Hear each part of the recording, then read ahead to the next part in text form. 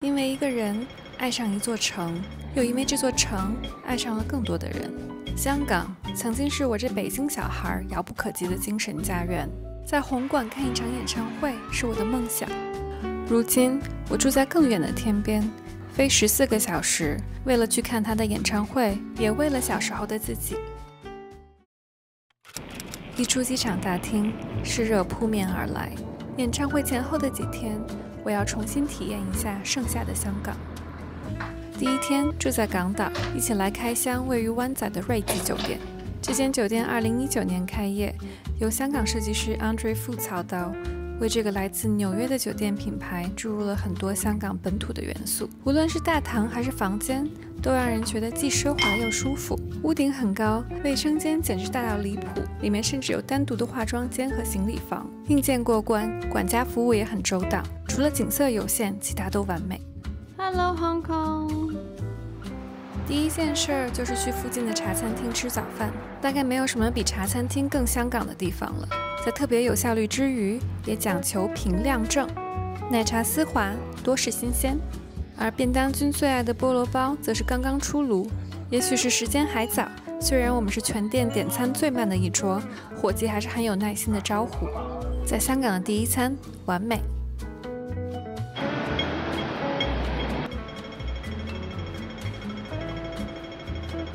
周日，港岛办公楼前的花园成为老人们锻炼和工人姐姐们聚会的地点。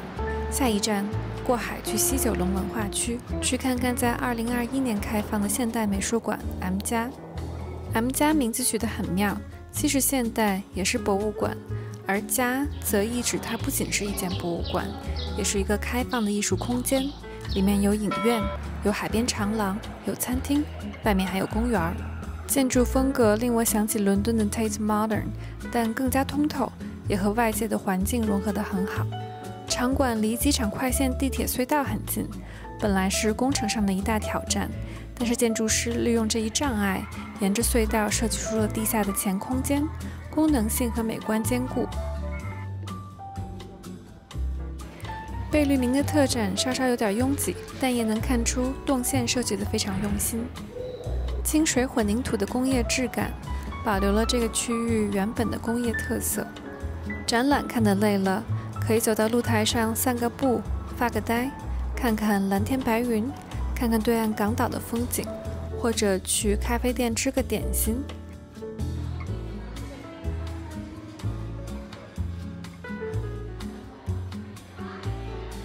博物馆里还有一大一小2个非常好逛的礼品店，非常适合买香港特色的手信。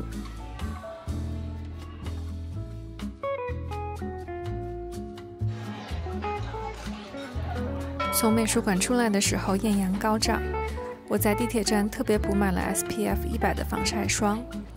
回到港岛，出了地铁站，正准备要补擦防晒霜。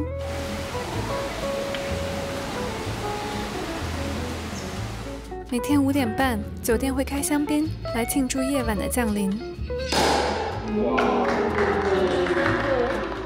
此时下着大雨的7点，我感谢几星期前自己做出的英明决定，约定了酒店内部的一家粤菜馆。餐厅装潢在酒店的风格上增加了一些庭院茶楼的元素。从业30几年的大厨以现代手法演绎传统粤菜。去年由米其林1星升为2星。上乘食材，菜色精致但并不过分复杂，味道新鲜而有层次感。今天是便当君生日前夜，餐厅贴心地送上了可爱的点心和长寿包。那么我也不客气地沾一沾寿星的光喽。一天的暴走外加时差的来袭，2个人吃完晚饭已经睁不开眼，是时候说晚安喽。便当君生日，但当天我们就要飞去新加坡，没时间外出。对于我的亚洲胃，这里酒店提供的早餐真是好过欧美1000倍，分量之大，吃完几乎也不需要再吃午餐了。而在我们吃早餐的时候，酒店的工作人员也悄悄地在房间里准备了小惊喜。Happy birthday to you。新加坡的旅程之后有机会再说。总之，几天后我们回来香港，继续香港之旅。作为轻度酒店爱好者，酒店对我来说不只是睡觉的地方，而是旅程中的重要体验。第2城改住位于太古广场的奕居的 Upper House。这间酒店在2009年开幕，之前不知道，入住才发现它和瑞吉酒店是同一个设计师。卫生间很有意思，尺寸和卧室一样大，而且干湿分离得十分彻底，要走上几级台阶才能到达洗浴区，感觉不焚香沐浴都对不起它的仪式感。因为设计独特，很多时尚活动会在这里举办，也是潮人们喜欢住的酒店。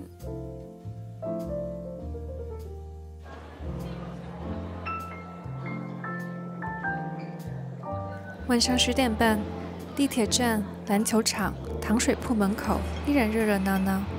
我好想念这种属于都市的人气。这家糖水铺11点打烊，此时仍然在大排长龙，但队伍移动的速度也很快。这家的龙眼冰粉最令人惊艳，满满的水果味儿，冰冰凉凉又绝不会过甜，特别适合炎热而潮湿的夏夜。穿过皇后大道东回到酒店，还有人记得罗大佑的那首歌吗？晚安。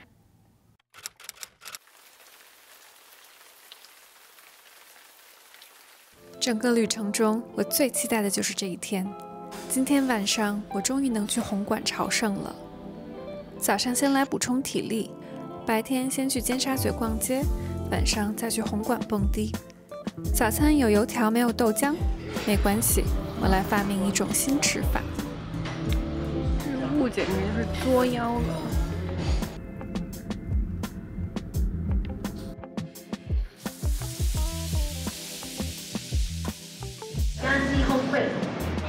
来香港怎么能不逛街？过海来到尖沙咀海边的 K11 Musea， 这家2019年开业的购物中心，名字的寓意是海边的缪斯。这里好像正在举行哆啦 A 梦和他的朋友们的展览，我忍不住跟风去拍了大头贴，毕竟机器猫也是我的童年回忆。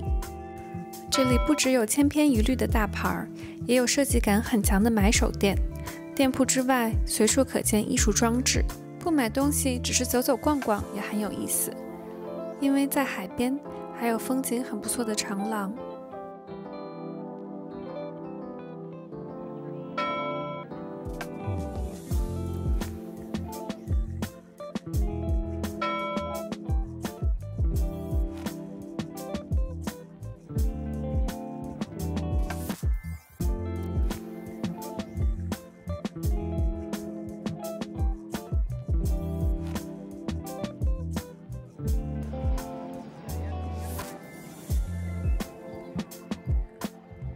美中不足，这里的美食选择似乎很有限，但毕竟是在美食之都，即使随便坐下来吃一碗冷面，水准也不会太差的。下午我们转战旺角，这些很有特色的老楼属于香港所剩无几的站前骑楼，当年上居下铺，曾经是香港商业街的主要风貌。这家杂物店专卖一些非常有中古香港特色的厨房用品，我简直像老鼠掉进了米缸，满载而归。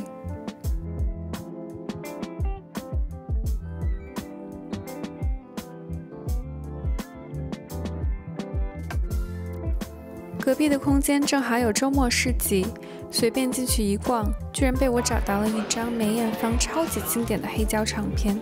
卖唱片的是一群喜欢音乐的大叔，他们不大讲英文，普通话也很渣，但凭我时听不时讲的塑料广东话，我们也沟通无碍。旺角一带有一些摄影器材专门店，下一站是便当君的乐园。脚下还在逛着，我的脑子已经开始飘到了晚上的演唱会。前面说过，来香港的理由是看郑秀文小姐的演唱会。我小时候流行的是台湾的青春偶像，某天在音乐台偶然看到了她的 MV， 当时的 Sammy 古铜肤色，五官有种说不出的高级感，磁性满满的中音，在甜甜的少女腔充斥的流行世界里显得如此与众不同。我对她一见钟情，立刻四下去搜索她的专辑，买回家一听却懵了，竟然是一种全新的语言。于是他令我也爱上了广东歌，甚至学会了听广东话。提前声明，下面的2分半钟我会开启粉丝模式，并且说一些陈年八卦，不喜可以跳过哦。以劲歌热舞出名的 Sammy， 这次的舞台没有以前的繁复，却充满了真诚。一晚上唱跳33首歌，有力量，有艺术，有衣品，有创新，有怀旧，有感动，声音状态非常的好。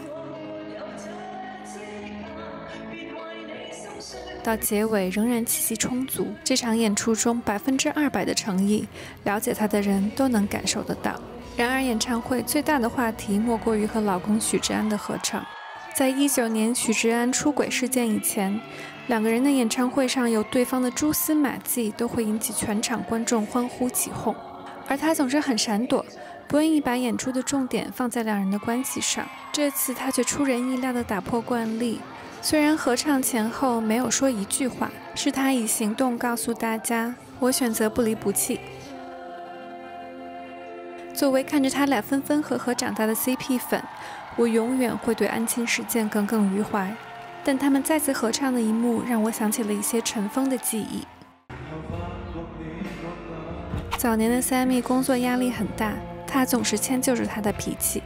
99年他的演唱会停电，他飞身上台护花。01年分手后，他在领奖台上仍然最感谢他。07年他走出抑郁症开演唱会，他在观众席跟着流泪。08年他在台上唱那首属于他们2人的歌，他在台下仰望着他，为他合音。10年他和兄弟们当嘉宾为他打气，在台上为他擦泪。16年他在演唱会前突然失声，在痛苦的针灸时有他紧握着他的手。19年的风波过后，他明白人们期待他做出怎样大快人心的选择，但他只可以对自己的人生负责。大家骂许志安是因为爱 Sammy， 但假如伴侣每天生活在谩骂之中，他又怎能过得好呢？也许是因为他表现得如此坚定，观众对许志安的接受度似乎有所升温，毕竟大家不想让 Sammy 难堪。他说，所有的经历都是馈赠，重要的是你能否看出其中的美意。我很感激，长大后他还在唱歌，我还能在现场为他呐喊，而且我再次被他紧实的肌肉打了鸡血，回家我也要锻炼啦。在香港的最后一天，走一条老派散步路线，来到港岛最西边的坚尼地城。街市也许是香港最本地、最有人间烟火气息的地方了。坚尼地城美菲路街市的规模很大，最生猛的海鲜，最新鲜的蔬果，最朴素的生肉铺、熟食铺齐聚一楼，非常方便。以前这些市场设立于街道旁，所以叫做街市。如今大部分商贩都已迁入由食物环境卫生署管理的室内建筑物，但仍然沿用街市之名。第3次来香港，我终于坐到了叮叮车，也就是已经有120年历史的有轨电车。从始发地坚尼地城上车，由西到东，在电车的2层摇摇晃晃地看街上的行人与风景。少了锋利的摩天大楼，多了旧到褪色却更有温度的店铺。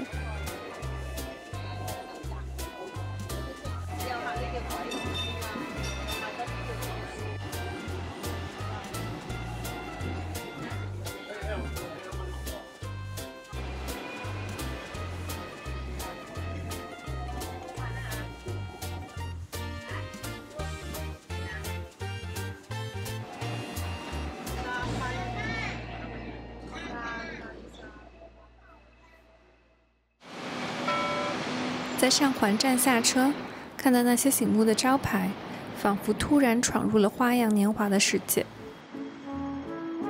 香港开埠初期，华商聚居于上环，当年这附近的码头是重要的货物集散地，因此香港很多传统行业的发展都源于上环。100多年后，很多老铺依旧坚守在此，从上环散步到中环，沿线有几十个历史建筑。同时也开了很多新的时髦咖啡馆和小店，非常适合慢慢逛。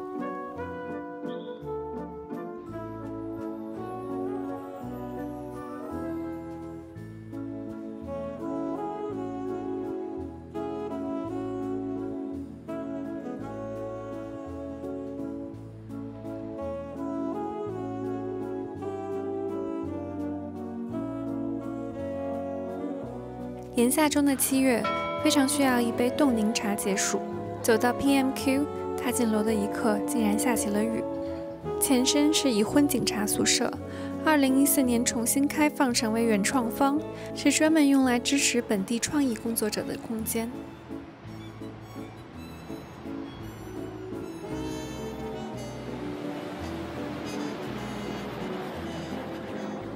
同样是古迹活化项目的大馆，前身是中区警署和监狱，18年重新开放成为博物馆、办展空间，也有不少商店、餐厅和酒吧。此时这里正在办著名的辉煌组合作曲人顾嘉辉和填词人黄沾的回顾展，他们的经典作品像是《上海滩》，为粤语歌的黄金时代打开了帷幕。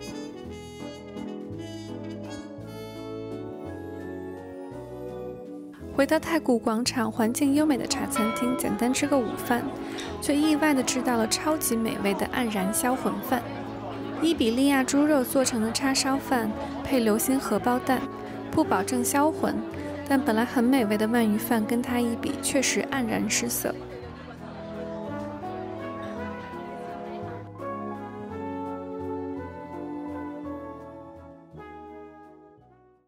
下午来到香港文化博物馆进行另外一次朝圣。我最爱的另外一位香港女人是梅艳芳，也是香港精神的一大 icon。她的造型师刘培基提供了很多她在经典演出中穿过的舞台服装。她去世太早，我没有缘分看她的现场，却对这些形象如数家珍。感恩能有机会近距离地看到这些实物。无独有偶，老顽童黄沾又在这个场馆出现了。掐指一算，今年是他逝世20年。如果你对香港文化有兴趣，这个博物馆真的是充满宝藏，非常值得慢慢的逛一个下午。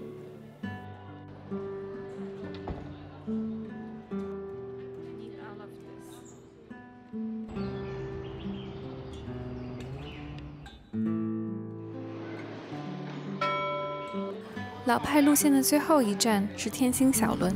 乘天星小轮过海是香港影视剧中最常出现的场景之一。天星小轮是从1898年就开始运营的渡轮公司，现役有10艘小轮，内饰古色古香，而且都是在香港制造的。从港岛乘天星小轮到尖沙咀是最便宜也是最浪漫的过海方式。尖沙咀海旁，朦胧的月，朦胧的灯，怀旧路线到此为止。就要和这座莫名刻满我青春回忆的城市说再见了。总听说现在香港不行了，不值得一去。但对我来说，一座城市的魅力不关乎它行或者不行，而在于它有没有独特的灵魂。香港，过去和现在都是独一无二。